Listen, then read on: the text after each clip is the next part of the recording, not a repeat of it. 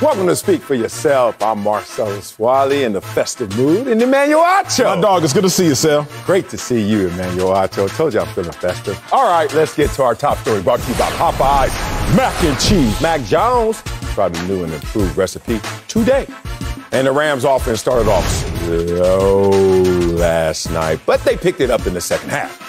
Matthew Stafford connected with Cooper Kupp for 2 touchdowns, and the Rams took their division rivals, the Seahawks, and LA has now won 3 straight games and are tied with the Cardinals for first place in the NFC West, which makes us ask, Acho, are you convinced the Rams are a Super Bowl team? Absolutely. Now, I was convinced of this prior to last night. You and I have had this dialogue for a while now, but hopefully everyone else is convinced that the Rams are a Super Bowl team. We have to ask ourselves, what do you need to be a Super Bowl team? What historically have you needed? Well, you need a Super Bowl caliber quarterback, right? Whether it was Tom Brady, whether it was Nick Foles playing at a high level of Nick Foles, whether Russell Wilson, Peyton Manning, the quarterbacks over these last decades have been Super Bowl caliber quarterbacks or capable of playing at a Super Bowl level. Well, they have that check in Matthew Stafford. What else do you need? You need a Super Bowl head coach, somebody who isn't just going to stick to what they've been doing all season, but is capable of changing some things around, being able to manipulate defenses. Clearly, you have that in Sean McVay.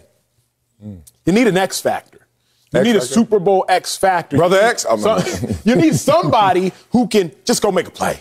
Somebody just go make a play. Last year, you know you had Gronk, AB, Fournette. They had all the Bucs touchdowns in the Super Bowl. Somebody go make a play. Cooper Kupp is that X factor. He now has, 90, more than 90 catches, on pace to have 147, 148 catches. Could set the record of most catches plus most receiving yards in a season, records we did not know if and when they would ever be touched. They have an X factor player, but then they also have leadership. I think that's the component that you can't rate, you can't value, you don't know. I remember when Gronk, I think, came on the show last year and told us how Tom Brady was sending mass text messages the week of the Super Bowl, telling the guys, hey, we're going to get this done, we have to get this done. Do X, Y, and Z. Leadership, missing component. And the Rams have that. Aaron Donald, Jalen Ramsey, Matthew Stafford. They have the missing component. So I am convinced the Rams are a Super Bowl caliber team, but I was convinced of that before last night. We're about to argue up in here, and we're going to have us a cordial argument. We're going to do this respectfully, as a distinguished gentleman we are. But we can get into some gangster if you want to as well. Depends on how much you want to debate this. They're not a Super Bowl team.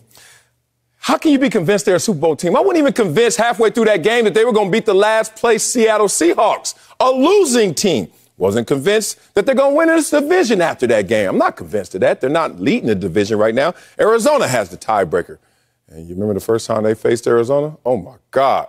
That was a beatdown. I'm not even convinced they're the second best team in their division because the San Francisco 49ers are in their division, and they played the 49ers, and the 49ers beat them down as well by 21. Where I'm from, that means give up the joystick, homie. So, hold on. Are they even the third best team in the division? Yeah, you beat the Seattle Seahawks. Barely. Second half, had to turn it on. First half, obviously, we mentioned how slow they started. I'm not convinced of this team. I'm not convinced that this team could go beat Green Bay in Green Bay because they're going to have to play in Green Bay. And Green Bay played them in Green Bay, and how did that turn out? How are they going to go all the way and they can't go anywhere? They're not even convinced of themselves that they're the best team in their division or second best team in the division. Could be the third best team in your division. You talking about Super Bowl championship? I don't know where they do that at. But Marcellus, come on, man, all that conjecture. You know you convinced. Are you convinced about a team that's 3-4 versus winning teams this season?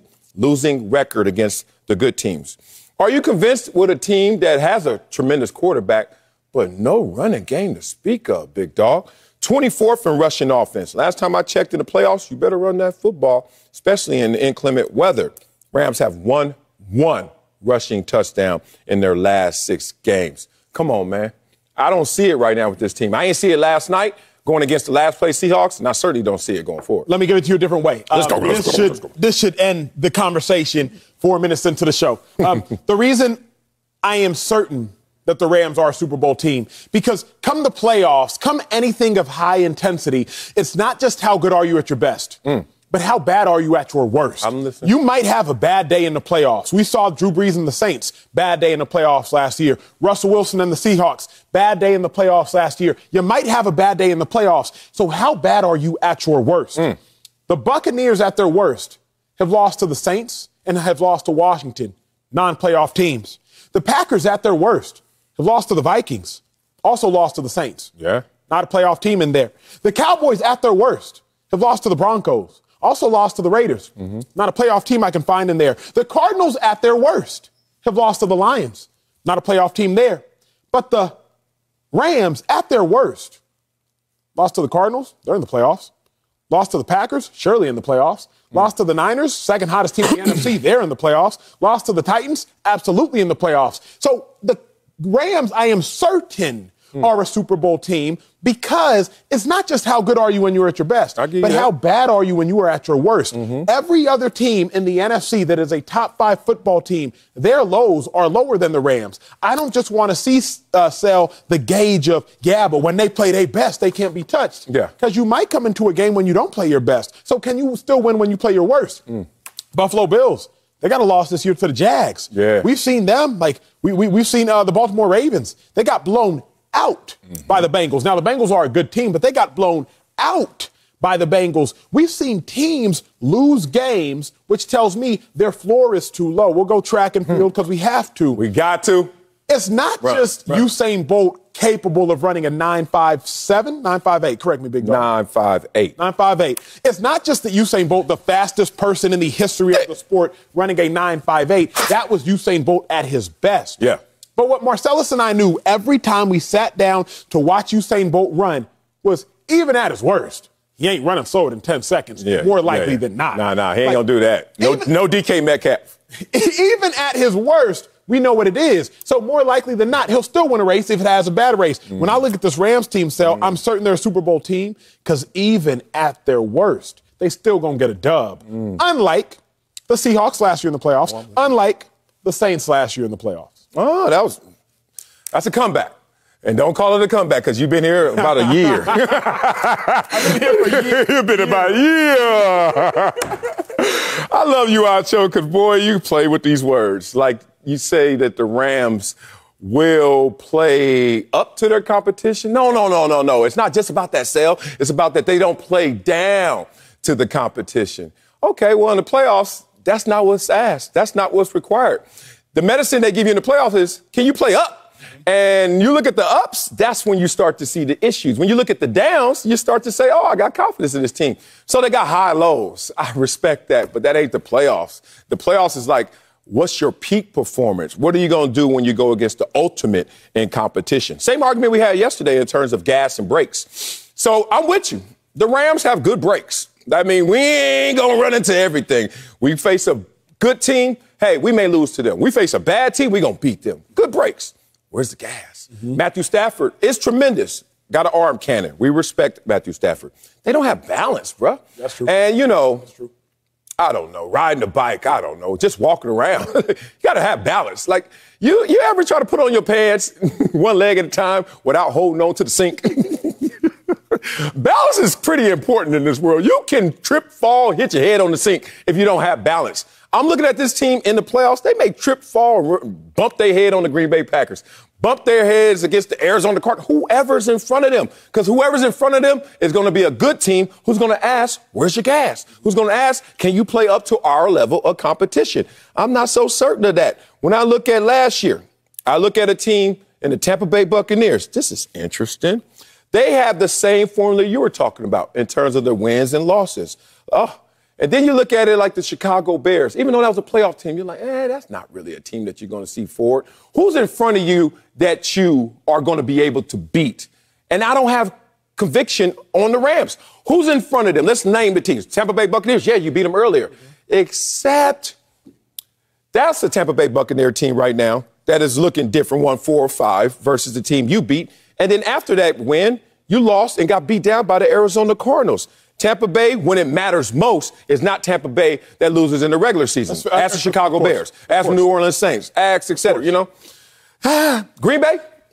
Like, where are they going to get their confidence, their conviction, so they could get their win? I'll give you the conviction. Can we have a little fun? Can we have a little fun? Another game show? No game show. It's just me and my dog being real up here. Sometimes he takes me off the rails, but this time I'm going to do it to you. So I don't spend much time on the Explore page. On Instagram. Instagram Explore page. What is that for? It ain't nothing but the devil. It ain't, you know when it just auto-populates? You know, it'll just auto-populate. I don't spend much time on the Explore page. It ain't nothing but the devil and distractions. Right. But what I have noticed in my past years, spending time on the Explore pages, everything you get distracted by ultimately looks alike. The feature might change a little bit here. You got to type, huh? It might change a little bit there. But all the distractions on the Explore page, you find out they really look just about the same. Then you catch yourself like, wait, I done seen the same thing 10 different times with minor tweaks. 5, 5, 5, 6, 5, 7, 5, 8. But minor tweaks. All of these NFC teams are the exact same team with minor tweaks. They're all the NFC East, the NFC West, the NFC North, the NFC South. It's simply an NFC Explorer page. And as I look at the NFC, I end up seeing like, wait, I'm looking at the same thing because Stafford, Brady, Dak, Kyler, Rodgers. Oh, we doing that. All MVP caliber quarterbacks. Okay. Bona fide number one receivers, Hopkins, Evans, Kupp, Amari, and or CD, Adams. Oh, okay. We're doing that. All big-time defensive stars. Donald, Parsons. Jordan Hicks balling, Buda Baker. Russell Douglas some pick sixes. I end up realizing, just like I realize when I'm on the Explore page for an extended period of time, I'm a changed man. I'm about to say, you thought you wasn't on it. Which one is it? End up looking at the same thing over and over with slightly different tweaks. What that tells me is this Rams team is a Super Bowl team because they look just like the other Super Bowl teams. Yeah, one quarterback might be 6'2" instead of 6'3". One wide receiver might be light-skinned, Cooper Kupp instead of dark-skinned, Devontae Adams. But at the end of the day, we looking at the same picture. And I know one picture is a Super Bowl team, Tampa Bay Buccaneers. I know one picture is a NFC Championship team, Green Bay Packers. So if the picture is the same, if I'm caught staring at the picture and I want to double tap it, then the Rams are a Super Bowl team too, big dog. Damn, boy, you got me just pinned against the wall. Happily married man. You know what I'm saying? On the wake of the news of Megan Good divorce. You got me out here trying to talk about my marriage. I have never been on the Explorer page. That's why I act so dumb when you said it. Did that work, honey? Did that work? You ain't never lied. You be looking like, matter of fact, I want to see your phone off mic. I want to see. I can guarantee you can see what somebody doing. I did that to my daughter one time. I was like, let me see what my daughter really into. It wasn't flattering. It didn't make me feel good, but, you know, she's young. I get it. Here we go. Acho, great comeback. However, I got to push back. Tacos, my favorite food. They bang. You can say, you really eat tacos, it's all going to be the same. Nah, not necessarily. Let's talk about tacos with mild salsa, medium, hot, or more importantly, the best of all, ketchup. Ooh, tacos look different. Then you could go to my mama's house. Good luck. You better get a napkin right here on the floor right here because it's going to be orange grease hitting it to the elbow growing up. Then you go to my homegirl's Alexis house. Oh, she integrates that cheese and that meat. Oh, better than you can at the border. You just like, damn, they just go together. All right.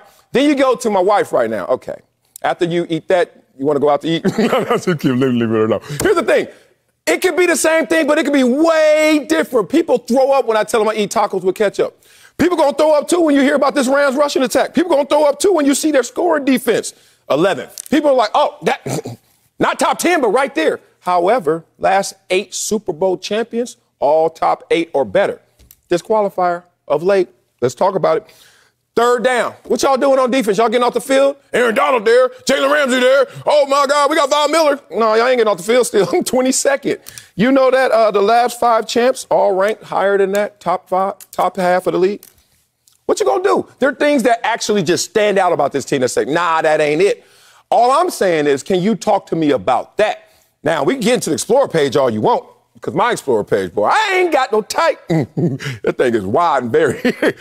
I look at a lot of cooking shows. I look at a lot of Internet Explorer pages. But at the same time, Heller's in my ear. I can't say what he just said. Point being, Acho, please talk about what the Rams don't do well and how that's going to come back to haunt them. So what the Rams don't do well, to me, is handle physicality. That's the only thing the Rams do not do well. Oh, they get punked? Yes, they get smacked? And they get punched in the face. But here's why it's irrelevant. There's only one team in the NFC that's going to make the playoffs as a physical football team. In a division. San Francisco 49ers. You're exactly right. Yes. In a division. That's a problem. San Francisco It's a huge problem. Let's not get it twisted. Let's go. Huge problem.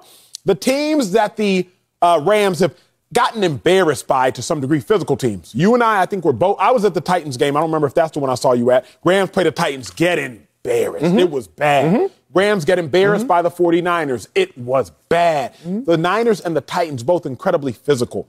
But all the physical teams lie in the AFC outside of the 49ers. What about Green Bay? Green Bay's not physical to me. They have a physical element in A.J. Dillon, a huge physical element. And Mercedes Lewis and the jumbo package that they love to run. They have a physical element, but they don't lean into their physicality. No, they don't. For example, Green Bay, and we'll get into this more later in the show, but Green Bay, they're 18th in passing attempts. The 49ers are 28th in passing attempts. Gotcha. 49ers don't even try. No, we're just going to punch you in the face and keep punching you. My only fear for the Rams is they do not handle physical football well. But the Cowboys, going to light it up. Bucs, light it up through the air. Packers come to playoffs, light it up through the air. So the only concern I have for the Rams is if you see the 49ers. But if you can dodge them, you will be okay. I think if anybody sees the 49ers, they're in trouble. But we're going to talk more of that later. Okay. All I'm going to say to your point is all the teams to me look beatable. And that's going to give you confidence. I don't know if it's going to give you conviction for your team because you still got to go out there and beat them. The thing is, the Rams can't run the ball. But they can stop the run. But at the same time, can you get off the field? And without that balance, I think that's going to be something that's going to come back to haunt them. A team that goes into inclement weather, a team that goes into the playoffs, and you say led by a Super Bowl appearing coach, right? Who even admitted after that game, I was out coached. Who saw his team only put up, 3 points in that same Super Bowl. So where's his conviction in terms of really doing it when it matters most? I just see too many holes, too many leaks on this water hose, too many gray patches. But we'll see who gets sprayed. See too much on that Explorer page. Boy, you ain't never lied. Boy, ain't nothing but curly here. Coming up, we have more on the NFC West. I tell you, if the Niners have put the conference on notice, like this dude to me, Acho. But first, the Eagles' playoff hopes are still alive after last night's win. Player Jalen Hurts has proven he's the future in Philly. That's next. Don't speak for yourself. Now let me see your page. Don't delete. Don't you know? Let me see. That's damn well. Let's head to Philly. Jalen Hurts had 3 total touchdowns and threw for just under 300 yards last night. He also set a new franchise record for the most single-season rush touchdowns by a quarterback, passing our own Michael Vick, the living legend. The Eagles beat Washington and have now won 4 out of 5 games, staying in the playoff mix in the NFC. So, Acho, has Jalen Hurts proven he's the future in Philly? Yeah, big dog, no doubt about it. He absolutely has. But I think the greater question, Sal, that I've had to ask myself, it depends on what kind of future do the Eagles want to have. I'm excited to talk to you, the audience, but more importantly, you, Marcellus Wiley, about this one. Jalen Hurts has definitely proven he's the future, but what I know is this much. The best quarterbacks in the divisions win the divisions, thus win Super Bowl games because they get to the Super Bowl. So now you look at the NFC, right? Let's go through this collectively. When I talk about the NFC, best quarterback in the NFC North, it's Aaron Rodgers. Well, Packers winning the division. Best quarterback in the NFC South. Let's jump to the Bucs. Tom Brady, obviously. Well, Bucs winning the division. It gets a little murky here with the NFC West. Is it Matthew Stafford? Is it Kyler Murray? Remember, Russell Wilson hurt due to injury. Well, they're both 10-4. Currently, the Cardinals are winning that division. Dak Prescott, clearly the best quarterback in the NFC East. Cowboys winning the division. Let's look at the AFC. Best quarterbacks in the AFC by conference. Okay, and AFC South. Ryan Tannehill, Titans winning the division. We hop over here, AFC West. Chiefs winning the division with Patrick Mahomes. It gets a little murky again in the North between Joe Burrow, Lamar Jackson. Again, both teams are 8-6. The only statistical deviation is where Matt Jones and the Patriots are winning the AFC East, while nobody would dispute that Josh Allen is the best. So as I look at the 8 divisions in football, 7 of the 8 divisions are being led by the best quarterbacks, or 87.5%. So what's that mean? Jalen Hurts can be the future in Philly, but how great of a future do you want to have? Jalen Hurts quickly has to supplant Dak Prescott as the best quarterback in the NFC East. Otherwise, yeah, you can have a future, but it's all about the quality of your future. If you have the best quarterback in your division, you win the division. That's what the data, that's what stats show you. So how quickly can Jalen Hurts be the best quarterback in the division? Because that's the only real question that I care to ask. Can you have a future together? No question, but you can marry anybody. Yeah. Great. How long you want to stay married? Yeah. Oh, man, this is a tough one here. And you know me, I hate ripping my jeans being on the fence, but damn it. Got to sometimes. Hey, man, you got a good cleaner? You got a good... Oh, man, I need to get these things sewn up. Oh, man, I'm so close to saying yes, but I'm going to stop short of saying yes. And it's not because of Jalen Hurts. I'm going to be real. I just know how the game goes. Let's just talk about this and how the game has gone for Jalen Hurts. Looks are deceiving, especially when they're achieving. And these looks are deceiving to the Philadelphia Eagles because it looks like Jalen Hurts could be your franchise quarterback. And then if you look again, it also can look like he's not your franchise quarterback. But while he's achieving, it's kind of deceiving. You don't know what's going to happen. How's the game gone for Jalen Hurts in his career? Remember he got benched in the national championship game? Do you remember that? Yes, sir. You know why that happened? It's the same reason why Acho's still single, and it's the same reason why I went through countless engagements.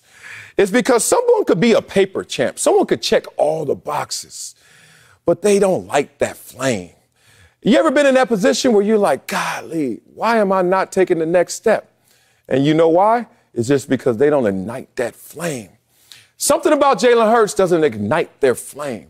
That was Carson Wentz. That's the one they were booed up with, who didn't check all the boxes, who would stay out late, who would be putting his phone down when he was out to dinner. Boy, I tell you, you put your phone down around me, boy, we're going to have some problems. I already don't trust you. But Carson Wentz didn't check every single box, but they were in love with Carson Wentz. So all of a sudden, they realized maybe we have to get insurance. And that's who Jalen Hurts became. Forced into a situation because of insurance. That situation dissolves. All of a sudden, he becomes the primary player for them as a franchise quarterback. You know what's wrong with that equation? What's wrong with that logic? Do you want to live your whole life just based off of insurance? No. You actually want something out there that you think is premium, top-notch, tier 1 in terms of performance and attributes. That's where Jalen Hurts, I think, in their perception, falls short. You know what's interesting about Jalen Hurts? Right now, he's not the best quarterback in their division, nor should he be. But there are some things that give you really great encouragement in terms of what he can become. Jalen Hurts starting off his career 7-10. Not a winner, but same record as Aaron Rodgers. Better record than Peyton Manning. Different situations, obviously. Other great quarterbacks started off even worse. Steve Young, Troy Aikman, etc. So you look at it, you're like, damn, Jalen Hurts got something going on. It adds up for Jalen Hurts. But at the same time, you start looking at those individual attributes and you say, do I really want it to add up like that? This is a guy who's led by his rushing attack. This is a guy who's led by his rushing prowess. 24 total touchdowns, just 9 interceptions this season. You got to put respect on that. That's more than Russell Wilson. That's more than Matt Ryan, Derek Carr, Lamar Jackson, former MVP. But at the same time, they're not in love with Jalen Hurts. That's why going into this season, there was a competition for that job, even though Jalen Hurts didn't have any competition. That's why they also went and traded for a Gardner Minshew, even though they don't need a Gardner Minshew if they got their franchise quarterback. I just think that they're not in love with Jalen Hurts. I think that they're in like a lot with Jalen Hurts, and that's going to come up short. And it may come up short, not a national championship game, because we don't have that at the pro level, but some critical time, you're going to see they don't really love them. I am in like a lot with that take. So one of my favorite things, if not my favorite thing about this country, is that there's a middle class. Maybe my favorite thing about the country in which we live in is that there's a middle class. Nigeria, no middle class. You're either incredibly wealthy or you are incredibly poor. There is no in between. How does that relate to the NFL? Because in the NFL, there is no middle-class quarterback. You are either good or you are bad in perception. Middle-class quarterbacks get replaced or are getting replaced. There you go. Jared Goff, middle-class quarterback, got replaced. Jimmy G, many deem him as a middle-class quarterback, supposed to get replaced. Tua Tagovailoa, many deem him as a middle-class quarterback, on the verge of getting replaced. Sam Darnold got replaced. Middle-class quarterbacks don't exist in the NFL. You either get replaced or are getting replaced. Jalen Hurts currently is a middle-class quarterback. So he very quickly needs to usher himself into the higher class quarterbacks. Because there is no middle class quarterback in the National Football League. You get replaced or you're getting replaced. Is Jalen Hurts the future in Philadelphia? Sure he is.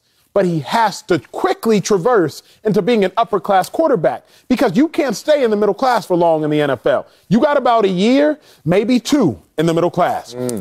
Young quarterbacks, Justin Herbert, Joe Burrow, Josh Allen, Lamar Jackson, Kyler Murray, they instantaneously ushered themselves into the upper class, into the high chambers, into the upper courts. Yeah. Then you got guys like Baker Mayfield, Tua, just kind of hovered around mediocrity. And in the NFL, if you are a mediocre quarterback, then we will put you into the lower class situation of quarterbacks. Whether you deserve to be there or not, we will put you there because there is no middle class quarterback in the National Football League.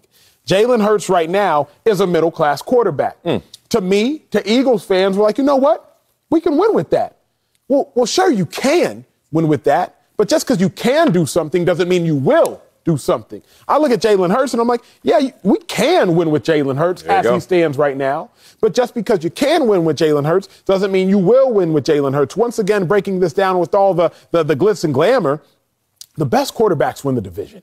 Whether it's Tom Brady, whether it's Aaron Rodgers, whether it's Kyler Murray, Matthew Stafford, they're tied. Whether it's Lamar Jackson when he was healthy and the Ravens were winning the division, the best quarterbacks win the division. So if Jalen Hurts is going to be worse than Dak Prescott throughout the entirety of their careers, we do not know, but you all judge, y'all know football. If y'all don't think Jalen Hurts can be as good as Dak, then he shouldn't be the future in Philly. But if you think he can be better than Dak, then he absolutely should be the future in Philly. But there is no middle class. See, we're breaking it down now. We're going where it needs to go.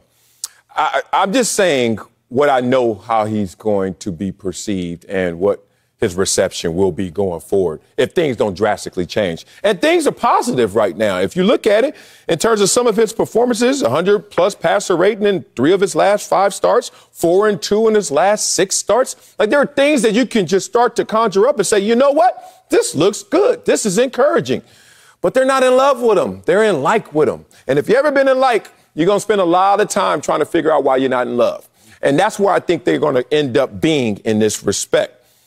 He has tier 2 tangibles, I think they feel, but tier 1 intangibles. Leader, works hard, a winner. Like, everything about him is amazing. And then there's something that locked them into thinking there's a low ceiling for him. Let me tell you and personalize it. Coming out at Columbia, I haven't told the story too many times. I wasn't the best player on my team my senior year, which I tell people that and they just be like, hell no. You're a second rounder from Columbia in Ivy League. There's no way someone was better than you. Oh, there was.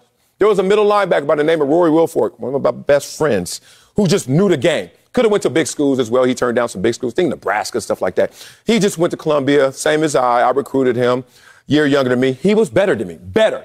Here's where he lost.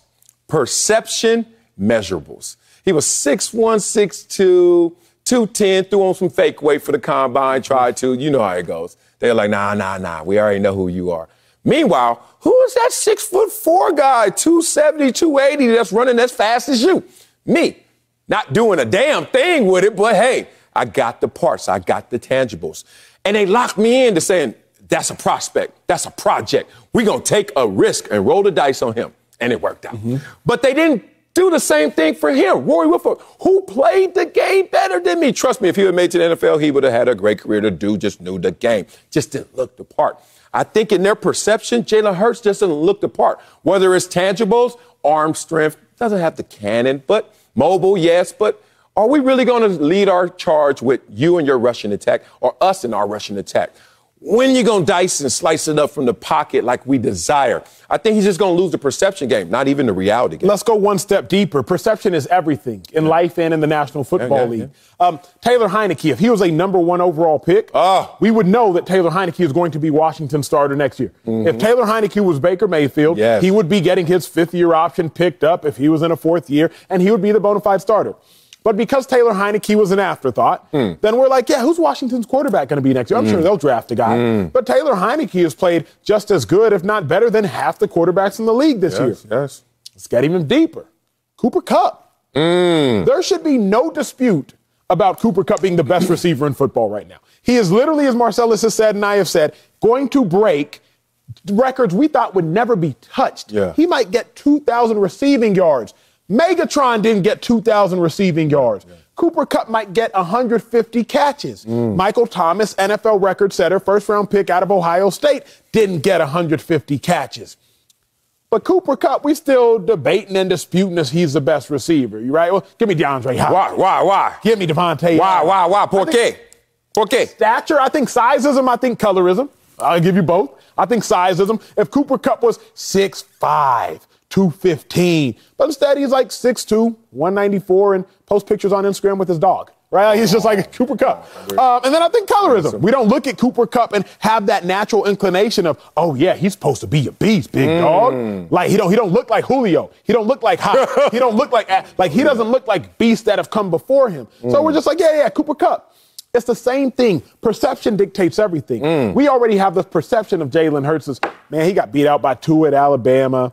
He's a running quarterback, got a ton of heart. He's a coach's son. But he doesn't really have a big arm. He's not a big arm guy. Great leader, though. So not only is Jalen Hurts fighting against being great, he's fighting against being great in perception. And that is 2 fights for the price of 1. Man, talk about it. All right, let me button this up, man, because it's funny.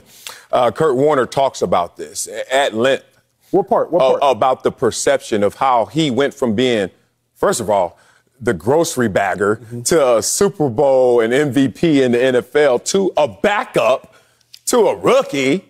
And then all of a sudden, once again, finds himself in the Super Bowl in Arizona. And he said the biggest difference was this perception. He's like, I can still do the same things, but no one thinks I can do the same things. And that was the conversation. I remember the day where Cooper Kupp was the best receiver in the NFL. And it felt like everyone gave him his props. Steve Largent, way back. And he had a Cooper Kupp kind of product in terms of perception. It's not colorism with Cooper Kupp. It's not sizeism. It's speedism. The dude ran a 4.6 at the damn combine. They were like, I don't give a damn who you are. What about Jerry Rice? Thank you, because Jerry Rice had the same issue. People don't remember when John Taylor, now 49er fans are standing up on, who? You said John Taylor. People were questioning, was Jerry Rice the best receiver on his team? He just kept getting all the targets, kept getting all the catches, kept getting all the touchdowns. But people were like, yo, if John Taylor was getting that same amount of production, the same amount of opportunity, it'd be over. Well, John Taylor wasn't as good as Jerry Rice, but there was a conversation despite, because Jerry Rice was 4'6". I think Cooper Kupp falls into that boat, but I don't want to really beat that down. What I want to beat down is this perception that comes between potential and production. I was a player rep for 9 out of 10 years. So I learned the business of the game. I learned the economy of the game as well as just how we played the game. And it was interesting to see the marketing for the players. And I noticed there was a huge discrepancy and huge disparity between all of the middle-class players and good players versus the ones at the top level and the bottom level. And it wasn't based on production fully. I thought it was. You know what it was? It was potential or production. That's how you got paid. Case in point. I was there when Peyton Manning, after his rookie year. Peyton Manning had volumes of marketing opportunities because he was the number 1 overall pick. He was a Manning, and he was Peyton. And then there were guys who were perennial Pro Bowlers. Couple pages of marketing opportunities. Peyton Manning had 50 pages. And then it was all of a sudden you get to the bona fides, the Dan Marinos, et cetera. And then they had 50 pages like Peyton. And I was like, what's this middle ground of guys who continuously be excellent players, perennial Pro Bowlers, all pro, and they not getting a shine? And they broke it down to us right in the podium. They said, the league rewards potential and production. It's a sad state of reality, but the perception of Jalen Hurts' potential is too low for him, I think, to be the franchise quarterback. Coming up, did LeBron James ruin basketball when he went to Miami? That's a real question. We'll tell you if we agree with his former teammate. And that's next on Speak for Yourself. Christmas Day on Fox. Baker Mayfield and the Browns take on Aaron Rodgers and the Packers. Then catch Colts Cardinals on NFL Network. It's a Christmas Day doubleheader on Fox, NFL Network, and streaming on Prime Video. Ho, ho, ho. And speaking of that, Christmas Day, Terry Bradshaw is giving away a house in Casa on the Fox Bet Super 6 app. Scan the QR code and enter your picks in the Christmas special contest. Then opt in to the house giveaway sweepstakes for your chance to win One lucky winner will be announced on Christmas during the Browns-Packers game on Fox. Don't miss out. It's free to play. Now let's head to the NBA, y'all, where the Lakers dropped their third straight game in last night's loss to the Suns. LeBron James had a game-high 34 points, but it was not nearly enough. Speaking of the King, he made waves with his decision back in 2010 to join the Miami Heat. His former teammate, Iman Shumpert, thinks that move to form a super team changed the course of the NBA. Take a listen. It wasn't KD. It was Bron first going to Miami. Bron knows he ruined basketball. Okay. He thought he was making it better. I get it. Me personally, I love the NBA for the loyalty that I thought was there. He basically knocked the fourth wall down.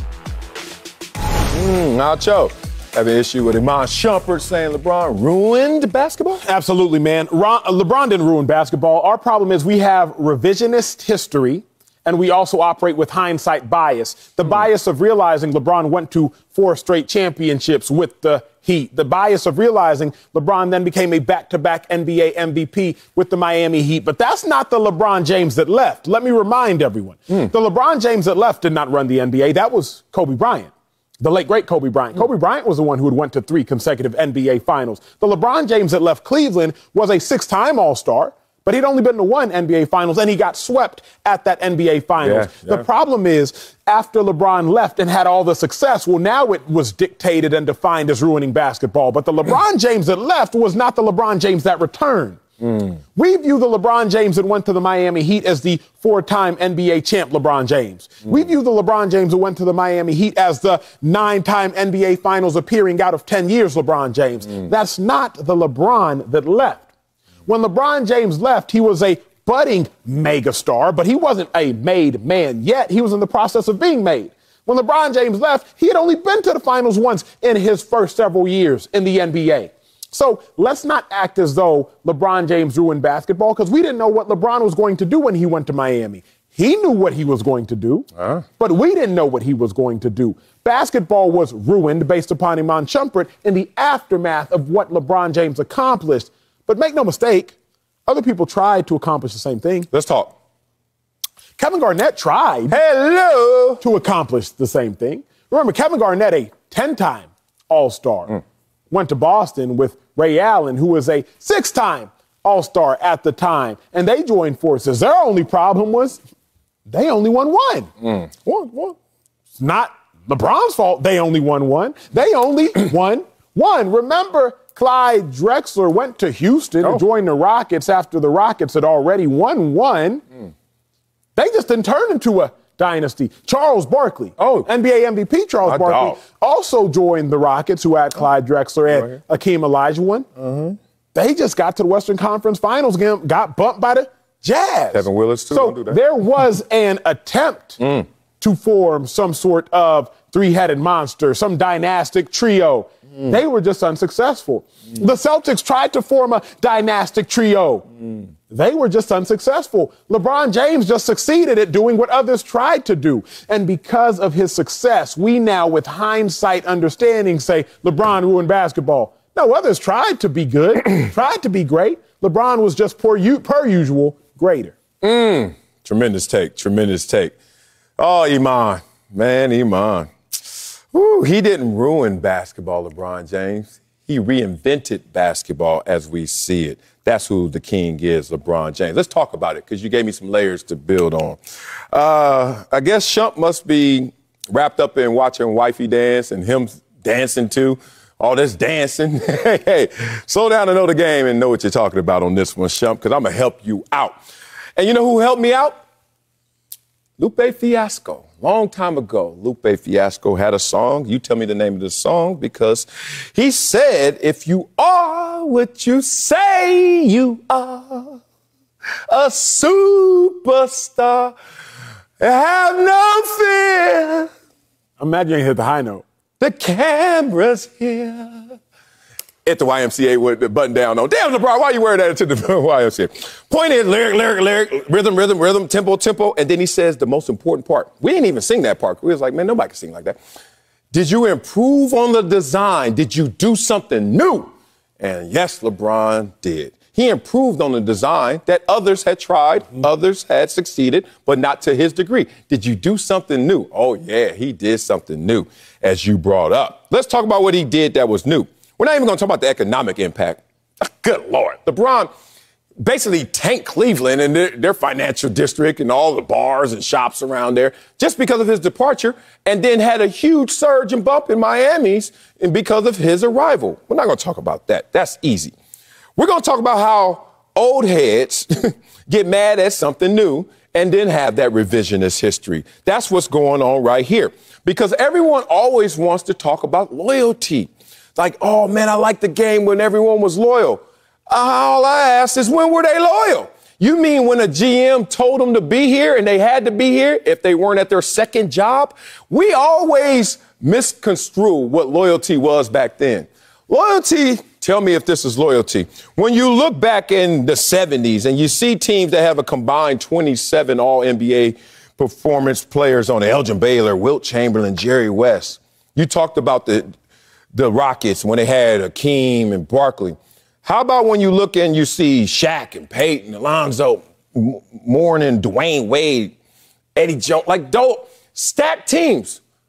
Let's go back to the Lakers. Let's go back to the Celtics. I like loyalty. You mean you liked it when every year it was a baton and a coin flip between L.A., Boston, L.A., Boston. Now, if you really look at it, all these different franchises and different locations are plugged in to help us grow this game. LeBron James activated that. He showed everyone where the outlets were to plug in. Now, all of a sudden, we got champions from where? Milwaukee. Got champions from where? Toronto. Got champions from where? Los Angeles in the bubble year. Whatever it may be, it spreads around. It's no longer the coin flip, but just between two franchises.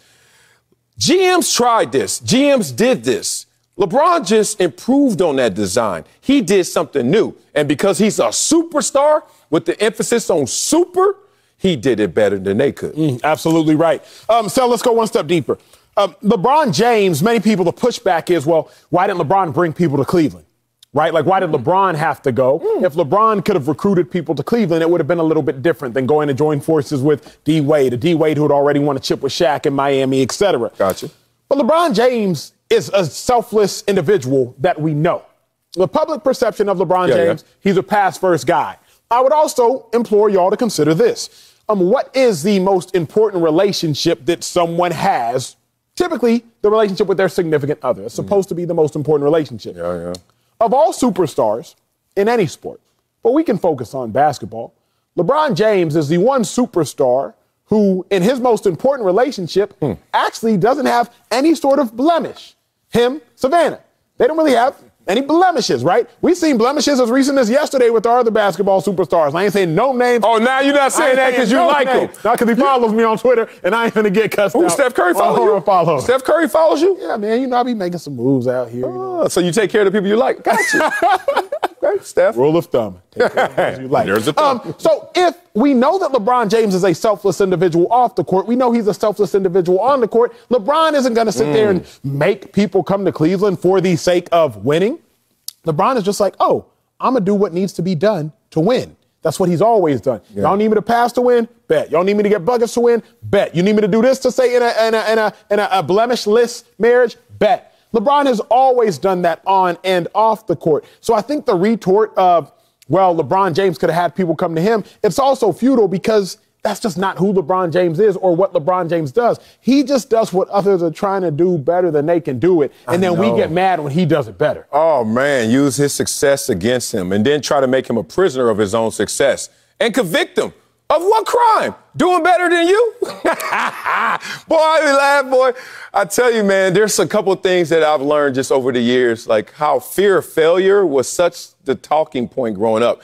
Then I learned that it's more about fear of success. Like, are you going to still continue to evolve and grow despite the perception that you're already good?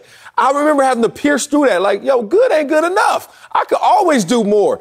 And now we're going to be mad at a kid who was named the king, whether he named himself or not. He was called the king, no blemishes, comes into the league, destroys from hello, wrecks it, becomes the king for real, and he wanted to do it his way. He wanted to do it where it actually encouraged player empowerment. I don't get players, because players, sometimes I guess when we retire or when we're done, we want to be purists. We forget how we really were in that locker room with a pulse. Now we want to be purists and look back at yesteryear and say, loyalty. That wasn't loyalty. You were stuck, fool. And then we act like, I wanted to be loyal. Loyal to what? Lakers had 7 Hall of Famers playing for them in the 80s. Who cares how they got there? They were there. That, to me, looks like a stacked team, a super team. Celtics had 9 Hall of Famers in the 80s. And all they were doing is like, who's going to win the championship this year? You. Now everybody getting into this. You see how the economy of the NBA grows because everyone else is plugged in and activated? We can't be that type of person. We got to look at it holistically. You got to look at it for what it is. I think Iman was a little off on this one, Big Dog, saying LeBron ruined something. So it's led me also to this point. Let's go. People will hate you for doing what they want to do and having what they want to have. You don't have to do anything wrong. Just by nature of doing what someone else wants to do, having what someone else wants to have, by living out not only your dream, but their dream, and the dream, you will incur unnecessary and unmerited hatred. Yeah. And that's where Bron is. Every year, general managers draft with the intention of drafting the best players. Yeah. With the intention of building a dynasty. That's the goal for every team, every year. Every year, players who think they're superstars, Paul George, move to join forces with other players. You mentioned Paul George's name and not Steph. Oh, okay. Move to join forces with other players with the intention of having a dynasty. In all seriousness, I said it as a joke, but let's be real. I felt you. The Clippers intended on having a dynasty. Hey, correct? dog, not too many times on the same cheek. Did they? I'm not, you know better than me, but What'd you say? Yeah, we got a dynasty. Like, they got PG plus Kawhi, plus you got a veteran presence. We ain't got the why. We ain't got Kawhi. You got the veteran presence like Ibaka. Then you're like, let's see if we can add Rondo to the mix. Man, chill. Let's thinking that you're going to form some sort of super team. The Clippers just swung and missed. Yeah. Just like the Lakers presently are swinging and missing. Let's not get twisted. Every year, everybody trying to do it. LeBron just did it. And now we gonna hate on him for doing what everybody else is trying to do. Somebody got to make it make sense, because I can't make it. Oh, I'll make it make sense. You started off by saying this, and let's dive into that before we go. People don't hate you because of what you have, big dog. They really don't. I know it looks that way because you got it. And between you and them, all you see is the things you have, and they only see the things you have. So it seems like the hate is for the things you have. Talk to me. What they hate you for? They hate you because you did something they didn't do. You worked. They hate you because they know that the thing that they're guilty of is the thing that got you what's between y'all. So that's where the hate comes from. Just like anything, hit dogs holler. I don't hate you because you got stuff. Because, look, I was broke as hell growing up with people broke as hell, and they had Jordans. They had gold chains. They was at the Slauson. They had on silk shirts. They had everything the rich people had. Gucci, Louis, real, fake, I don't know. They don't hate you because of that. They don't hate you because of those possessions. They hate you because you got something, and you keep showing them one thing that they ain't going to do and that they didn't do. Which just work for it. So nobody wants to hear that. Now, Clippers, get to work, damn it. So we can hate on y'all. Coming up, watch out for the suddenly hot 49ers. Tell you if they put the NFC on notice. That's next on Speak for Yourself. On Iman. 49ers are suddenly hot, winning 6 of 8 games, and they currently have a wild card spot in the NFC. Jimmy Garoppolo has been steady, throwing 12 touchdown passes in that 8-game span. And General Manager John Lynch said, quote, "He's running our system exactly how we want." Right. So Acho, have the 49ers put the NFC on notice? Absolutely. Now, let me make another guarantee. I believe I've guaranteed the Cowboys will not win a playoff game. You're guaranteeing that right now? I have guaranteed that. Okay. I've guaranteed that the Chiefs will make it back to the Super Bowl. Let me make one more guarantee. The San Francisco 49ers will win their first playoff game. Point blank, period. I don't care where they wind up, who they play against, how they play there. They will win their first playoff game. I have more confidence in this Niners team than every other NFC team, and I know the Packers are going to get a bye. So, Niners put the NFC on notice. It's simple. This is my take. This could be it. I don't need to say much more than this. But the Niners do something that no other NFC team does. They can do something that no other NFC team does, and that is punch you smack in the middle of your eyes and make you feel it. The San Francisco 49ers are like, you know what? While everybody else is pretty, we going to be nasty. While everybody else is friendly, we going to be grimy. And the Niners are like, that's just how we going to get down and see if y'all can stop it. I've said this before. I'll bring it up in the full screen. Look at all the current NFC playoff teams and look at their number of pass attempts. Then look at the very bottom and look at the Niners. See, the Buccaneers are in the playoffs. We know that. They pass the ball the most amount of times in the league. Cowboys, 4th most. Vikings, they're in the playoffs, 7th seed, 13th most. Then you get to the Rams, we're in the teens, 14th most. Packers, 16th most. Then you get to your Cardinals, 19th most. Then way at the bottom, you see the Niners, 28th most. What's that mean? What does that matter? Let's talk ball for a second. Let's talk it.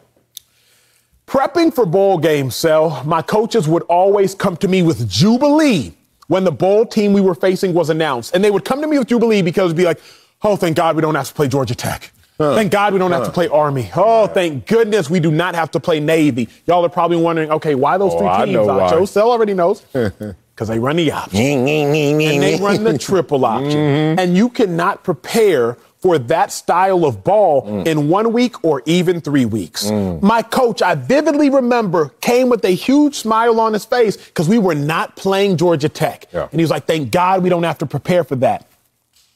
The San Francisco 49ers are like preparing for a triple option team. Because what you prepare for during the week of practice is, okay, they got Devontae Adams out there. But Devontae Adams is Cooper Kupp. And Cooper Kupp is DeAndre Hopkins. And DeAndre Hopkins is Amari Cooper. It's all the same thing to a defense. You have a play in Sel, you might remember this. They'll be called 1 star. 1 star is cover 1, and that star symbols, we're going to double team the other team's star player. You can run that exact same play versus the Cowboys. The star is just going to be Amari Cooper. Versus the Rams, the star is just going to be Cooper Kupp. Versus the Bucs, the star is just going to be Mike Evans. That 1 star carryover you can run versus every NFC team that you play. Except the Niners. Run 1 star if you want to. They just going to hand the ball off. That star that you're double teaming in Deebo Samuel, he's just going to come around and take a jet sweep. Oh, that star that you're double teaming in Deebo Samuel, he's going to be in the backfield this time. So all those repetitions you have in April, May, June during training camp of 1 star, all those repetitions you have in August of 1 star, all those repetitions you have from week 1 to week 18 of 1 star are rendered useless. So all the residual practice reps that you can carry over from the Bucs to the Rams to the Packers to the Cardinals to the Cowboys are useless when you play the Niners. I just broke down the real deep details, intricacies of all of why it matters. But in actuality, Niners can just punch you in the mouth. They going to win an NFC playoff game. They might mess around and win out in the rest of the regular season. I would not want to see them at all right now, Sel. Ooh, man, I agree with most of what you said. I'm going to push back on some of what you said. But let's talk in agreement first. Yes, everyone's on notice. One, not even because of the 49ers doing. Everyone's beatable. Everyone, including the 1 seed Green Bay Packers. Every team, especially in this NFC, know that they're on notice because everyone's beatable. Let's start there. But they've won 5 of their last 6 of their last 8 for a reason. We see them out there scoring points, too. 30 or more points in 4 of the last 6 games. So they tilting. Now, why are they tilting? You keep talking about this running game. I didn't hear Jimmy G's name anywhere in there. Let me tell you who Jimmy G is. Kyle Shanahan knows. Oh, Kyle Shanahan right now out there buying 2 gifts, Christmas presents, and what he going to give him in the offseason to stay, beg him to stay, because Kyle Shanahan with Jimmy G is 30-13. That's almost 700 win percentage. Without Jimmy G, 7-28. Y'all say what y'all want about Jimmy G. He is the straw that makes this work. When you talk about, the passing game, not as great as we desire, but the running game is there. Well, Jimmy G also has to give that defense, especially those safeties, enough fear where they just don't come down in the box against this running game. So a little golf claps for Jimmy G. Let's talk more about that winner and that Midas touch that Jimmy G has, because now it's adding up for this team to have a simple formula. Run the damn ball and play defense, and that's what they could do. That is playoff football. I respect it. But let's talk about it for real. One, I'm scared. I don't know if this team can go far. I think this team can make impact. I think this team could, like you said, win the first game potentially. Depends on the matchup. But when you're averaging 25 points a game, 13th, not the end of the world, right? But there will be a moment potentially where they will call you to go to a shootout. Now, in that shootout, what are the 49ers going to do? Because you're going to abandon the running game if you're going to really participate in the shootout. Mm-hmm. You can't say, we're going to keep running the ball. We're down 7. Yeah, of course. We're down 14. Oh, damn. Down more than 14. You got to go out there and shoot it out. Are they equipped? You kept talking about who's not equipped to deal with this running game. Are they equipped to deal with someone else's passing game, especially if they're lighting up the scoreboard? Let me give it to you like this. One thing I know from the NFL experience that I could prepare for overnight was physicality. Why? Because I ain't no punk. Maybe last game, yeah, it was a finesse game. Maybe last game I went into it thinking they were a little softer. Maybe last game the game plan said we were on the edges more so than down the middle. But you ain't going to punk me with notice. So I think teams are going to try and take that card away from you. Physicality. They're going to say, nah, what y'all going to do if we make you go plan B football? Not exactly run the ball down the middle. My last 2 points are of levity. One, I didn't have braces. You saw that video of me when I was hey, man, they just worked out. Heller. Second one is, why is the University of Texas playing Army in a bowl game? Are y'all that sorry? What happened to y'all? Woo! What, was Columbia busy with that? What's wrong with y'all? When you said that, the only thing I can think of, y'all sorry. What was your record? 6-5? 8-5 that year. Yeah. Okay, that part. Okay. It wasn't like who won the bowl game? We did. We won the Holiday Bowl. We beat Cal. Y'all should have took a holiday. Y'all should have took a holiday. Not playing that bowl. That's kind of demeaning. All right, go ahead. No, I think you make a good point in that, yeah, teams can mentally prepare to play the Niners. But here's a problem, and this is what I don't think fans realize, man. No diss to y'all at home. So many people just think we show up on Sundays. Or they have some degree of, surely they practice, but they don't know the nature at all of what an NFL practice consists of. Realistically speaking, Tuesday, you're off. No. Well, how'd y'all do it? COVID. No, I was kidding. They played yesterday. Let me stop. I'm like, Tuesday, you're off. Yep. Monday, you watch film. Wednesday and Thursday is your hard practice. Mm-hmm. Friday is a walkthrough, glorified walkthrough, how we got down. Saturday, you rev it up a little bit, primarily a special teams day. Yeah, right? Saturday's really a special teams day. Chip Kelly, boy, was out there sprinting. Y'all were revving it up on Saturday? No wonder y'all was sorry. The hell wrong with y'all? Sprinting on Saturday. Crazy. He had the Olympic training method. I'll talk to you about it off mic.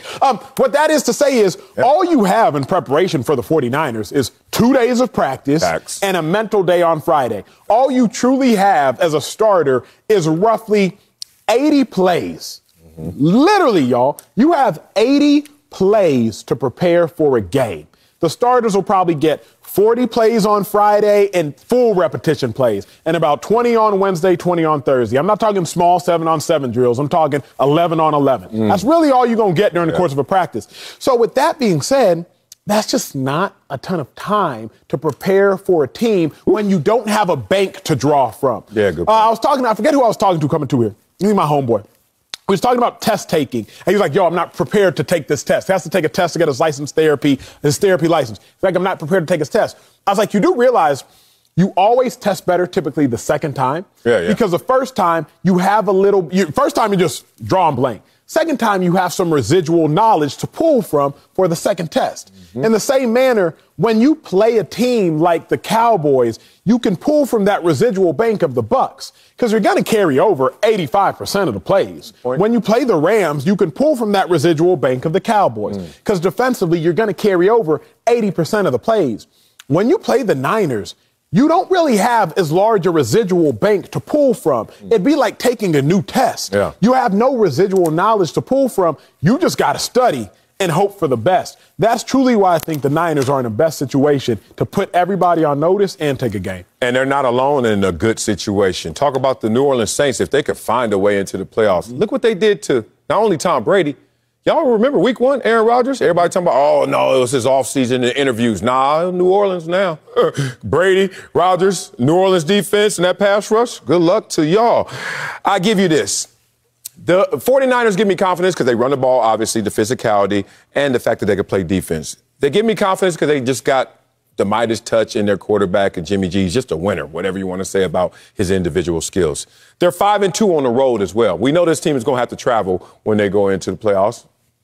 They're going to be able to handle that travel. Their team will be able to travel based on their attributes. But most importantly, let me personalize it. Preparing for the physicality sounds easy up here in this air-conditioned studio with this suit on, huh? Because I wouldn't have to go against Trent Williams. Good Lord. I got a story. I got a story after you. Okay, good. I got a nickname for him. I ain't never met the man. Trent Wallums. This dude, I have not seen one pass rush at that dudes against Trent Williams that has been effective. Give me a story, because I would have retired on sight.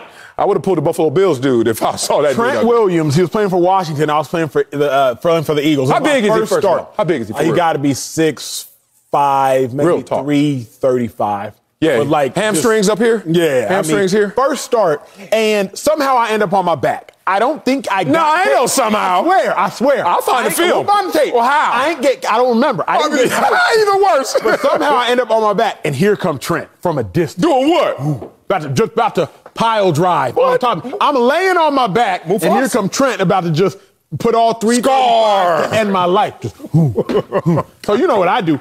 I put my leg up. Yeah, you got to. I put my leg up. I'm like, you gonna get a cleat right to the gut. I'm just gonna dissect you like a 6th grade science class project. Anyway, it didn't work. My leg was not strong enough. He broke your leg? Boom. All of a sudden, I got like a hand to my throat. I'm getting choked. Who?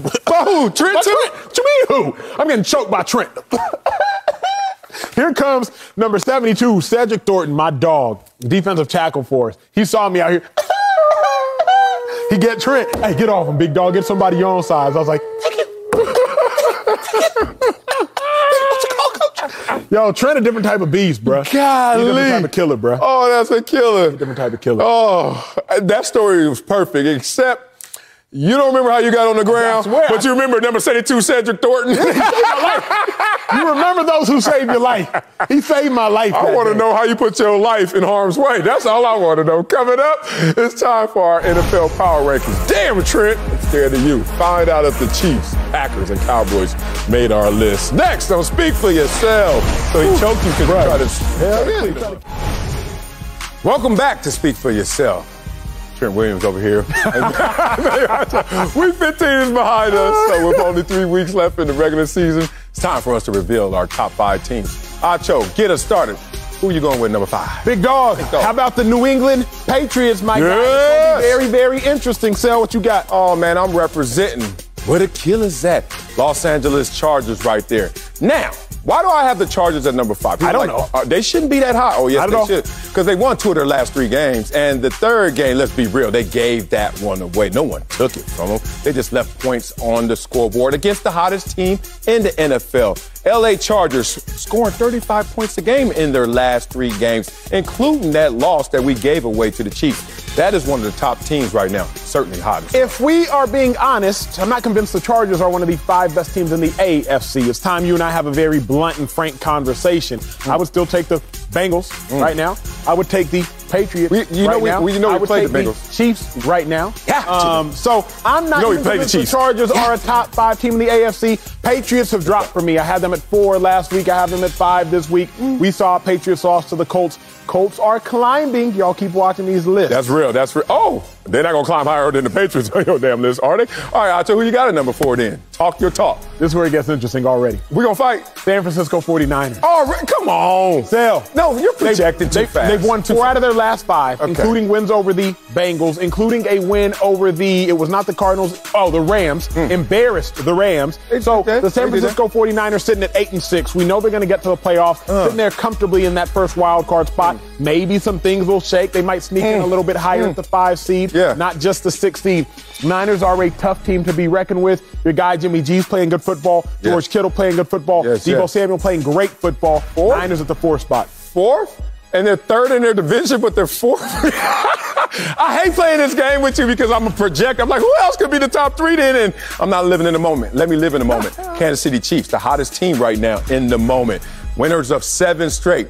And they beat my Chargers. That's why they're high. I'm not a sore loser. I'm not going to penalize the Chiefs. They are hot right now. I don't think that they fixed themselves, even though They have been scoring of late. The last 2 games where we see the Chiefs score, over 34 points. Got to respect them. That Charger game a little tough to swallow, a little still difficult to deal with, but the Chiefs are rolling. Got to give them respect. Chiefs have won 7 straight, and you only have them in the Yeah, but I mean 7 straight. But in the NFL, we're not going to do this again. In the NFL. The Giants. Without a holding penalty, we're losing to the 7 Giants. straight. We beat Green Bay. Where Aaron Rodgers at? Like, we're not going to do that. All I'm saying is, I know they're higher on your list, too. But I want to attack this 49ers at number 4.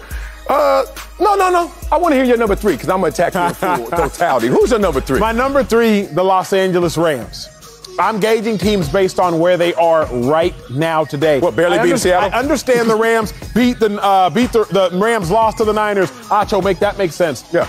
The Rams lost to the Niners the day Odell Beckham freaking showed up. Matthew Stafford trying to force the ball to Odell Beckham, interception. That's his fault. Next series trying to force the ball again, pick 6. Fault again. I understand that where the Rams were then is not where the Rams are now. The Rams are the 3rd best team in the National. I got you shook over here. You're supposed to just say your pick, I say my pick, then we discuss. But now you want to get it all out because you know that was a bad pick at number 3. Okay, well then shoot Who your 3? Who your 3? Shoot me. Show him who my number 3 is because I hate your number 3. Oh, second. The Rams. I don't know what to do with this team. I just put them in the middle of my power ranking and said, figure it out, damn it. What is the Rams? Like that first half yesterday, 3-3 with the Seattle Seahawks when things are on the line for the Los Angeles Rams. Then you get spanked by the Arizona Cardinals in your division, but at the same time, you also beat the team. But then you got to play the San Francisco 49ers again because the first time they mollywopped y'all. But I know they have all of the potential, especially the stars that can make some noise when it comes playoff time. Still a good team, formidable team, but a team I still have a little question mark about. All right. We go to number 2 and number 1. Let's just hurry up. We got the same? Huh? You want to see 2 and 1s just offer it? Yeah. Let's go. It's always corny at the top. I hate the Populate the 2s and 1s. Populate the 2s. Oh, wait a minute. No, it ain't. Wait a minute. Hold on, wait a minute. Somebody missing this. Green Bay and it's Tampa Bay. All right. Give me my number 2. What the hell wrong with you? All right, Green Bay Packers. Go to the 1. Don't you do this. You are going to put. All right, go ahead and put the top 10. Yes, it's still the Super Bowl champions. Yes. Oh, you going to do a bad loss? How did y'all play? How's your number 1 play against the Saints? Yeah, I'm crossing the line, Cook. How's your number 1 play against the Saints? How's your number 1 play against the Saints? The same as y'all. Number 1 he looked better. Did he look better than who had points? My number 1 had scored 3 points against the Saints. Your number 1 had a big goose egg against the Saints. It don't matter. Come on now, Coach. He scored 3 points. He ain't scored none. Also, the Bucs don't even have Mike Evans right now. They don't have Godwin right now. They don't have Fournette right now. Better. They don't have Levante David right now. All they got is Antonio Brown right now if he got a proper vaccination card. He ain't got a booster. He ain't got a booster shot. You gonna trust him? Fake ID, fake vac card. Come on. All right. I didn't know that you were going to leave who the do you? Bucs Oh, you off. left the Niners off. Yeah, well, that's actually okay. America, which list looks better? The one that left the Buccaneers, the Super Bowl champions, off, who have a better record than they did last year when they won a Super Bowl, or the team that had the list that had the 49ers? But I have 2 questions. Why do you have the 49ers? Here's what we got to decide. 49ers are better than Tampa Bay. Here's what we have to decide. They're third in their division. Here's what we have to decide. They're third in their division. Can the Bucs beat the Niners right now with all the Bucs injuries? On Wednesday? How many damn COVID games we playing during the week? Right now, can the Bucs beat the Niners? Yes. And thank God we ain't got to play them right now to answer that fully. Sure, because we know the answer is no. No, okay. Acho, you got to admit, the omission of this team on your list, but the addition of the 49ers at number 4, that high up right now, what is this, like a momentum? This team has won 4 out of 5. This team has won 4 out of 5. They just lost the 1 game against the Saints. And y'all number 1 loss against the Saints. This team got goose-egged, and right before their win streak, got smacked Washington Saints. Smacked? I lost the ball. Thank you, guys. The way to answer my problem. The other question, though, I have for you. I know this team can beat this team because we literally have seen it. We've seen it. Yeah. Like we literally have seen. Oh, you want to play that game? Okay. Chargers, who will we beat? Oh, you already talked about it. Chargers ain't beat nobody on my list. The Chiefs game, be real. Chargers have beat nobody on my list. We ain't played half the team. The Patriots have beaten the team on the only one team. I only have one issue with you. What's your issue, big dog? I don't understand why you think the 40 because they're healthier? They're healthier. You trust Jimmy G, and I love me Jimmy G, over Tom Brady? Right here, right now. If you don't have Tom Brady got shut out. Shut out. Yeah, but you just no points. New Orleans did that to both our plays to score points, and he got none? Oh, God. That's terrible. God, you know what I don't like about our list? Not enough matchups like they played each other. We got the Rams and 49ers and then the Chargers. What else is intriguing, though, about you? Packers should be higher than the Bucs right today. Packers should be higher than the Bucs on your list. I get that they're the number one seed. They have the better record. But if you really want to get into it, I'm saying all things considered. One, they're not playing today. Let's say when they have to play and you assume that they're healthy. It's still disorder to me. You got to take the crown from Tom Brady. You can't just say he's going to give it to you. So the Bucs are going to be your one no matter what until they lose in the playoffs. Until I see it, yeah. Until you see it, I don't know why the Packers are your number one. 1-4. Only team in the NFL 11 wins. Yeah. Only one. That's only one. Okay. So no Arizona. Where's that? Gone. Arizona's, please. What's your number 6 if we could? Cincy? Great question. My number 6, I'd probably go Colts. Yeah. Number 6, I go with the Colts. They're spiking hot, surging right now. 8-6. They just beat this team, and convincingly enough, Patriots tried to make it close in the fourth quarter. Yeah. They beat them convincingly enough. My 7, that's when I would consider the Cardinals, maybe. Yeah. But I'm not loving it.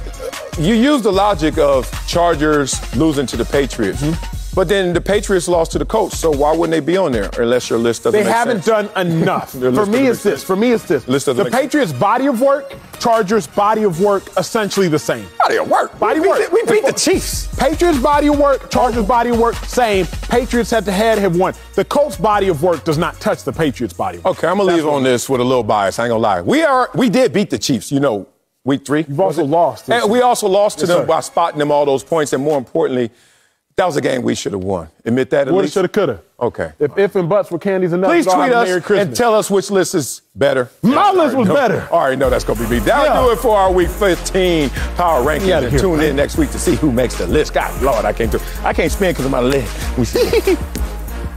Damn, that's so. All right, coming up, Fly Eagles fly right into the playoffs. Oh, they had a big win last night, but we'll tell you if Jalen Hurts is actually a high-quality quarterback. Hello, that's next. Don't speak for yourself. That's still imperfect. We're going high quality. Jalen Hurts led the Eagles to a much-needed win over Washington last night. Hurts finished with 3 total touchdowns and threw for just under 300 yards. But he also had 2 turnovers in the win. Eagles have now won 4 out of 5 games to stay in the playoff mix in the NFC. Acho, Jalen Hurts a high-quality quarterback? How good is Jalen Hurts? This one's tough, Sal. I'm going to be honest. High quality is relative. And the problem that Jalen Hurts is falling into, and it's hard for me to answer the question, I know you're supposed to lead with the headline, is Jalen Hurts a high-quality quarterback? Maybe. Oh. To be a high-quality quarterback, you got to be one sooner than later now. Yeah. Everybody's like, Acho, Jalen Hurts has only played 17 games. I get that. But Justin Herbert threw for 31 touchdown passes last year. Went crazy. Joe Burrow, multiple 300-yard games, a 400-yard game last year. Went crazy. So everybody wants you to be great now. Why do I think Jalen Hurts is a high-quality quarterback? Because when I look at his comps, his market comps, he falls in line with them. His comps, Dak Prescott, Lamar Jackson, Russell Wilson, through their first 17 NFL starts, which is a current regular season, Jalen Hurts has more touchdowns than Russ and Dak, but he has more interceptions than all of them. However, let's be real, y'all. Dak showed up and had 3 Hall of Famers on his offensive line, at least 2. Dak showed up and had Dez Bryant, had Jason Witten, had Cole Beasley. Russell Wilson showed up and had a legitimate Legion of Boom. Everybody in the secondary was beast, plus Marshawn Lynch was getting going. Lamar Jackson, he did not have what Dak Prescott had. He did not have what Russell Wilson has, so I will take nothing from Lamar. But Jalen Hurts, he had less than Dak and didn't have as much collective team plus coaching help as Russell Wilson. The fact that Jalen Hurts falls in line with Dak, Lamar, Russ through that first season of play, 17 NFL starts. Remember, he had 4 last year, y'all. That leads me to believe that he is a high-quality quarterback. But once again, we got to see sooner than later. Man, I'm with you in terms of that. Maybe almost like the saying, if you think he's good, if you think he's not, you're right. Jalen Hurts is not riding the fence in reality. He's riding the fence in perception. And I think, how good is Jalen Hurts? I think he's damn good, but I don't think that there's a loud chorus of people saying the same thing. Let's talk about that chorus, because most people look at Jalen Hurts and say he's not prototypical. So since he's not prototypical, they're not pro Jalen Hurts. And I think that's where this is going to end up going. I've been on teams before. Let me start it off by how I got to the NFL. Second-round draft choice, first day of mini camp. I kept noticing I had more leash than the other guys who were free agents or sixth-rounders and seventh-rounders. I was like, damn. Wiley, come up and do it again. You mean because I messed up last time? Yeah, do it again, Wiley. You're going to get this right. Oh, looking good. Meanwhile, sixth-rounder does it right the first time. All right, I don't need to see it anymore. I had a different leash. I had a different thought. I had a different perception. They had a different return of investment they desired. Jalen Hurts was a second-rounder insurance policy because Carson Wentz was spazzing. That doesn't mean we're in love with you. That means you're supposed to be an insurance policy. Now we actually got to live off of you as our insurance policy. Like I said before, I don't think they're in love with Jalen Hurts. I think they're in like with Jalen Hurts. And he checks all the boxes, especially the intangibles. But when it comes to lighting that flame, the Tiffany Cambridge of the world. Yeah. Who's that? You know Tiffany Cambridge? You at least said Megan Good. Tiffany County, no. Well, I know Megan Good, but she ain't go to my high school like Tiffany Cambridge did. I saw that flash. Young. Tiffany Cambridge just flame. Can I get back to the point? Okay, to the point. Thank you. All right. You can check the boxes, but God, sometimes they ain't got to check the boxes. They just want it. I don't think they really want it with Jalen Hurts. They don't at least perceive that. Cosign, and I'll reiterate my point, man. There's no middle class in the National Football League at quarterback. There's absolutely no middle class in the National Football League at quarterback. Facts. Middle class quarterbacks get replaced or are getting replaced. I say this about Los Angeles. People ask me, Acho, you love living in Los Angeles? I say you have to live here if you're in the industry. Everybody either lives in L.A. or they're coming next week. That's how it goes down in L.A. Middle-class quarterbacks, they either get replaced or they are getting replaced at the end of the season. Jared Goff got replaced. Jimmy G trying to replace him. Matt Ryan, people were saying, well, they drafted a quarterback at number 4 last year, trying to replace him. Tua Tagovailoa trying to replace him. Middle-class quarterbacks get replaced or are getting replaced. So Jalen Hurts, he cannot stay in the middle class very long.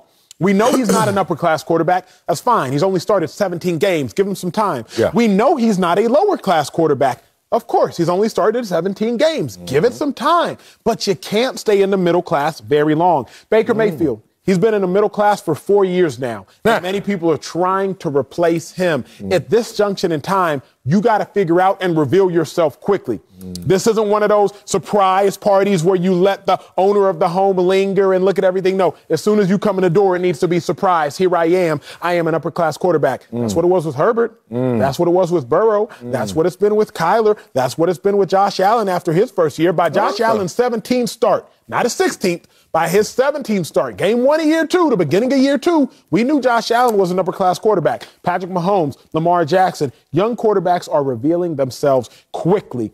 Jalen Hurts has to do the same. Can't stay middle class for long. Well, bringing up Josh Allen, he improved every single year. Jalen Hurts already shows the same improvement. 9 percentage points in completion percentage, 8 in passer rating, improvement.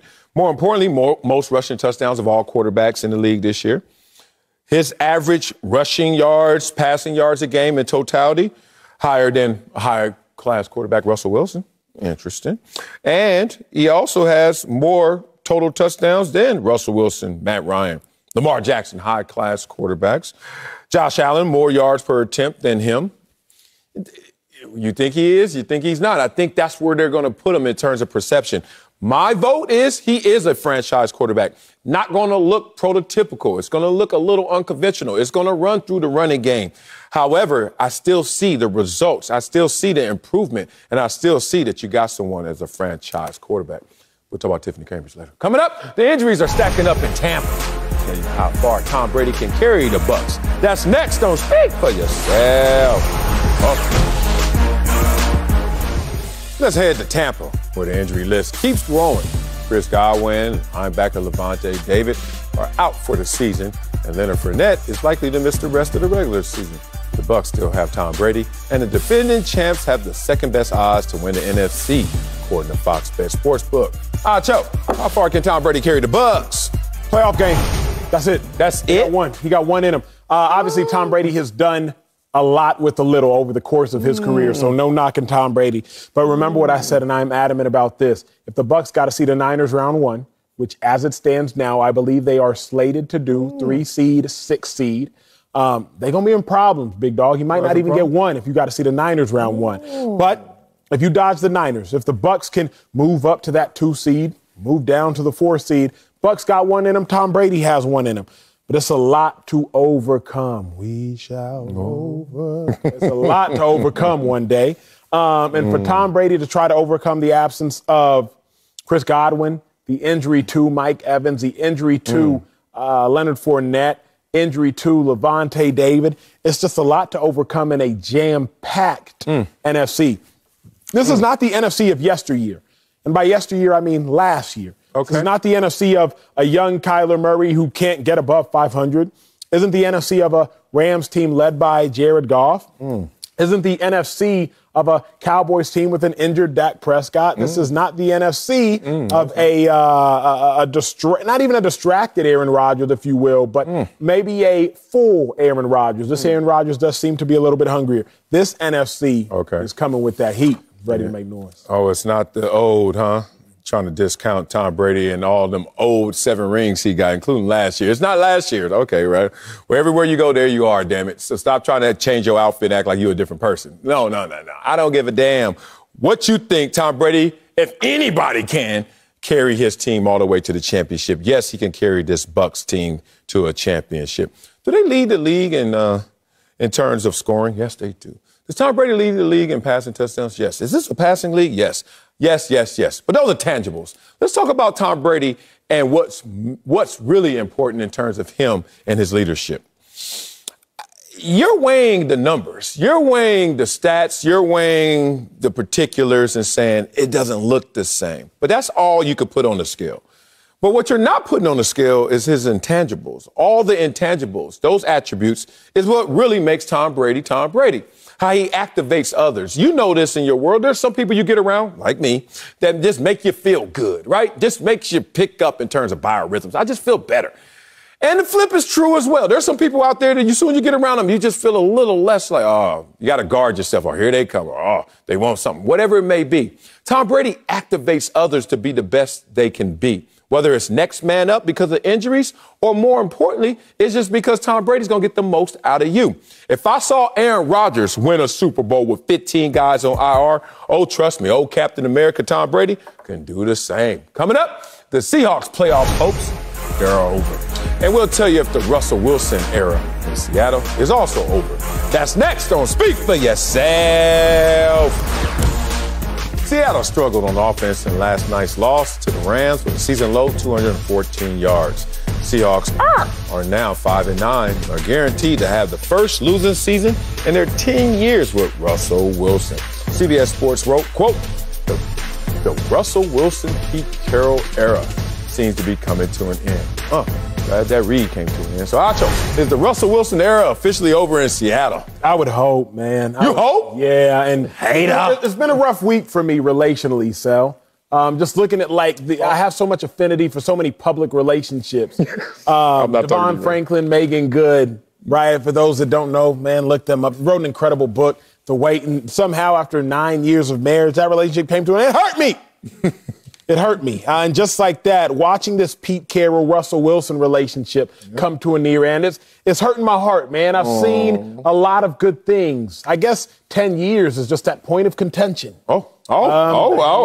Coincidence? 10 years is that point of contention relationally where you may have some high highs together, win Super Bowls together, write best-selling books together, star in movies together. You could do some phenomenal things together, but that 10-year point appears to be the point of contention because Russell Wilson, Pete Carroll, now they've hit 10 and for the first time having a losing season. Now, thankfully, hopefully, they'll make it through the holidays, right? You know, I mean, thankfully, they'll celebrate Christmas together. You shooting your shot. I'm saying, I'm glad. You shooting your shot. I'm glad Russ and Pete will make it through the holidays. Okay. But after the holidays, it needs to end. They don't need to make it to Valentine's Day. I'll tell you that much. They ain't going to make it to Valentine's Day. They don't at all need to make it to Valentine's Day. It needs to end, Sal. This appears to be the straw that broke the camel's back. It's unfortunate. I did not want to see it. I never want to see relationships end. I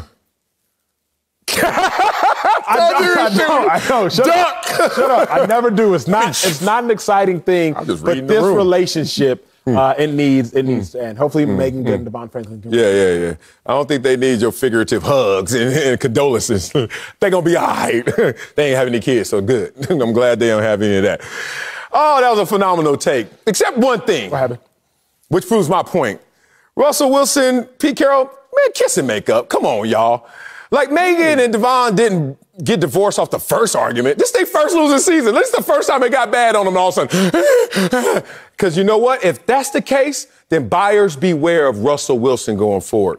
Because if Russell Wilson, I'm going to say it, if you ain't going to sit still and rebuild this, if you just going to jump ship, you just going to say, we getting divorced off our first argument, we out. Put some more time on that clock. Yeah, you do that. Let me tell you why. And I heard you putting that bid in. I ain't mad. Russell Wilson started all this. Oh, you started this gangster. And it's the thanks I get? Russell. Let's talk about it. His passer rating has been going down every single year since 2018. See, people thought I was a hater. No, I tell the truth too early. I've been telling y'all about Russell Wilson. Oh, complaining self. I'm sitting there with Sierra and Roger Goodell, and I don't know what to do with the Super Bowl, but watching jealousy. No, enjoy the ride, and then you go back to the drawing board and make sure your team is better. But not Russell. So guess what? This is what I want him to do. I want him to commit. I want him to recommit. He has. I want him to send the IG out like Devon and Megan did just a couple months ago and fake it till you make it, damn it. You know why? I saw Russell Wilson quit on his team last night. Yes, I said it, but you don't know what to look for. You know why? Because you're not in a committed relationship. No, quitting looks like starring in another TV show, getting it in with different dudes and claiming you an actress. That's what quitting looks like. Oh. Sticking it through. Oh. Sticking it through. Oh. Looks like messing up your middle finger playing a football game on the helmet of Aaron Donald and still coming back 4 weeks later. That's what sticking it through looks like. You want to talk about quitting, you talk about somebody else, not Russell Wilson. Really, Russell Wilson, okay, I'm going to give it to you like this. 2-5 in his last 7 games. You talking about sticking it through. I don't need you to just be present.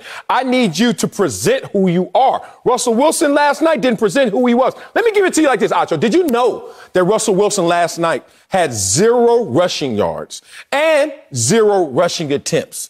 That's only happened one time in his career, coincidentally, when he played against the Rams in 2018. He putting his bid in. He wanted to be Matthew Stafford before Matthew Stafford was there. No. He over there trying to get saved. Russ has done enough. No. Russ has been the same person from before the relationship to after the relationship. Stop playing. It's Pete Carroll who has changed. It's not Russell Wilson's fault. Carroll? It's on it's on Pete Carroll. It's not on Russ. All I know is Russ tapped out.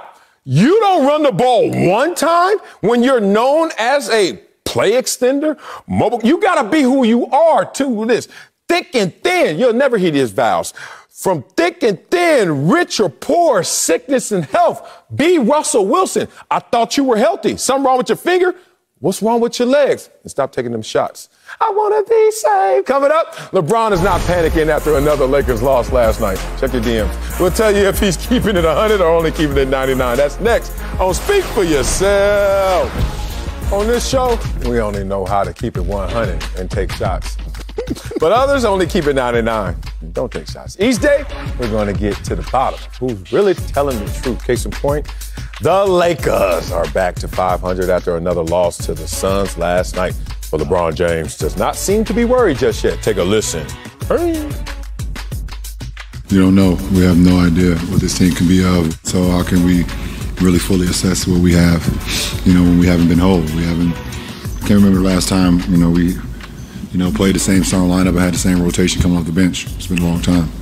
So it's hard to assess that. Man, he needed another mic. The other hand was talking more than him, and it was saying something. Acho, is King James keeping 100 or 99? He's keeping it 100, Sel. But if you lie to yourself enough, eventually you're going to believe it's the truth. Oh, okay. And LeBron James has lied to himself so much about this Lakers squad that he actually is telling his truth. He's telling the truth? Yeah, but it doesn't map onto the truth, which is reality, which is he's keeping it 99 right now. The universe whispers before it yells. It's whispering to LeBron, get out. Get rid of this team. Better listen to it before it start yelling. That's it for us. You see his offhand was moving like that? We'll see y'all tomorrow. Well, I was lying, though.